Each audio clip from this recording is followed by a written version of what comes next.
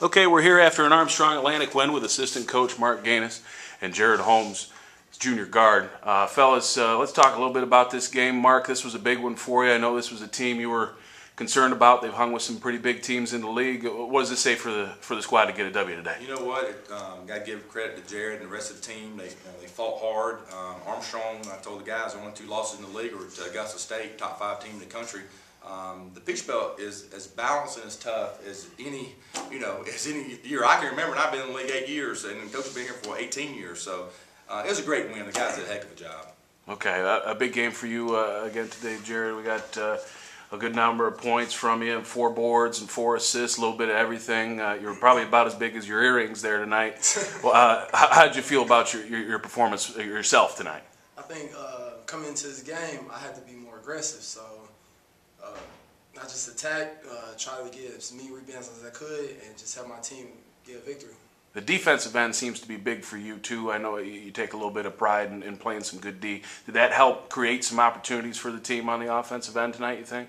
Oh yeah, of course.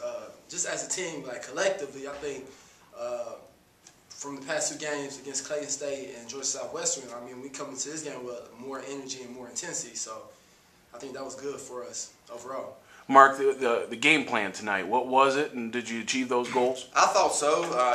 The number one thing was control tempo, and even though we were down 2 points at halftime, the guy hit a 3 that Aquino tipped right before the buzzer, 28-26. So and they're averaging 85, 86 points a game in the league. Number 1 scoring team in the Peach Belt, I think. And I thought the guys did a real good job of controlling the tempo inside out. Jared was selective. I mean, he's 7 for 10 from the field, 4 for 5 from the from the free throw line. 4 boards, 4 assists. That's a heck of a night. And it wasn't just him, it was the whole team. But the guys did a good job of the game plan. The game plan was executed, and we just got to continue that as we move forward. A little bit different starting lineup tonight. Is that something that we see again as we move forward, or was that just a particular matchups today? It might just been a one-game thing. I feel like we have 14 good players, and there's a combination, a lot of different combinations that we could use. It just happened to be the combination that we used tonight. And I was proud of Mike. 8 points. He's got to rebound the ball better, but he made 2 threes, and they were huge.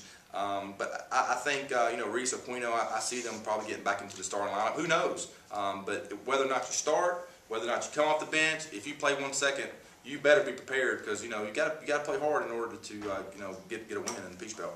Okay, Bobcats with a big win over Armstrong Atlantic tonight. Thanks, guys. Good job, Jared.